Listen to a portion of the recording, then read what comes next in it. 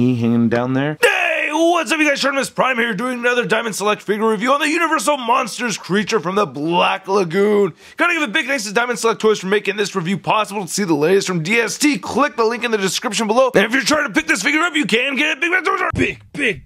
Get your big badass toys at BigBadToyStore.com.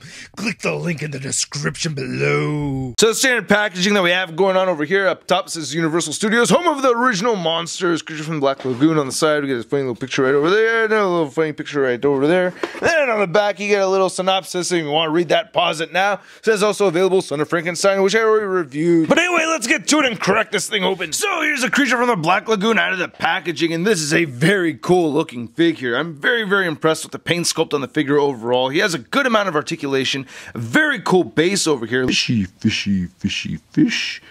Where did the fishy go? This is supposed to be some of that mucky water right here. They use some translucent plastic. I think this really came out great. I think this is a very cool idea. I've never seen Diamond Select make anything like this before, so I think it's pretty tight, and I like how it's got this pliable kind of plastic to it. Doesn't feel like it's going to break or anything. Rock right over there looks pretty good, and we get some moss on top of it and some vegetation over here. Looks like we get a bit of a coral reef right down there. That looks pretty nice. Bones! Oh my god, he killed somebody. No, and then I like how they painted the bottom of this and everything. I think it looks pretty nice. This does have a couple of pegs sticking out of it, so it's not too bad. So we have a great head sculpt right here on the creature from the Black Lagoon. I think they did a great job with this paint sculpt. It looks fantastic. I really like how the eyes look, the mouth and everything. These fins and gills look incredible. I really like the paint in all these creases and everything when you do have the color variation with these different greens and whatnot. I think they did a great job with this. Unfortunately though, the fins right over here on the back, that does hinder some articulation, which I'll go over in a little bit. One thing to note too is that this is a very slimy figure. Just opening it out of the package, it felt very slippery, like it had some kind of greasy film over it, which eventually goes away, but I just wanted to mention that. I really like the paint variation right here coming to the edges of these little sections right there. I think that is very cool. We have this very flat color for the center, and then all these like little shingled reptilian pieces just look really cool on this guy. And the hands are a slightly different color than the rest of the arm over here, which I think is a little strange, but not a big deal. Again, a lot of nice paint detail. The nails are a slightly different color. They got a beige color to them. Inside the hands look really good too. I'm really liking that. And this reptilian shingled look over here just looks really cool to me. And look at those creature toes. Toenails even have some paint detail on them. That's fantastic. Let's take a picture. Ooh yeah. I like his webbed heels that he has over here and these little sections on the back of the calves. Just a really cool looking figure overall. Look at that lagoon butt.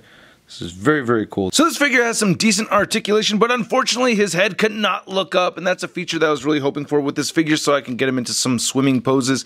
So yeah, that's kind of a bummer. Yeah, the head does not move up at all. This whole section over here is very sharp, so it makes it a little difficult in posing sometimes. He does have this diaphragm joint right over here. That does twist side to side, and you get some pivot over here too. It doesn't really crunch forward and back too much though, only forward a little bit. It doesn't really move backward because of this little section right over there. He does have shoulders that move outward, they move forward. He has a bicep swivel. He has a single jointed elbow. It does rotate at the elbow. His wrist joints rotate side to side, but they're both pretty much stuck from the paint, so I had to use a hairdryer to get that loosened up.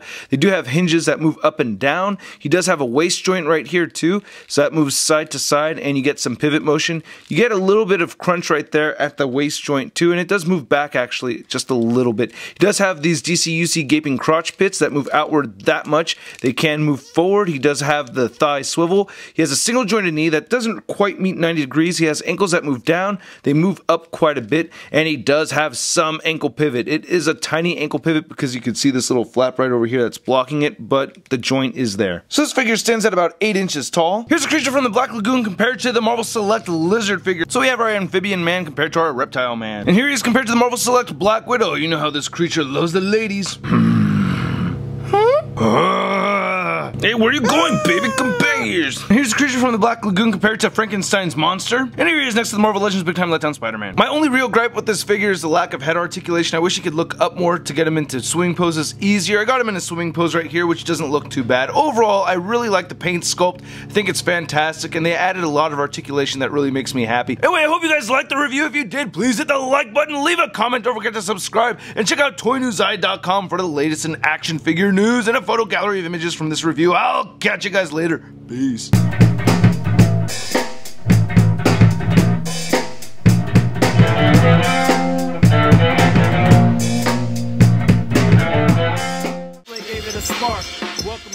articulated comic book art. That's crispy. And this reptilian shingled look right here just looks really badass. Damn it.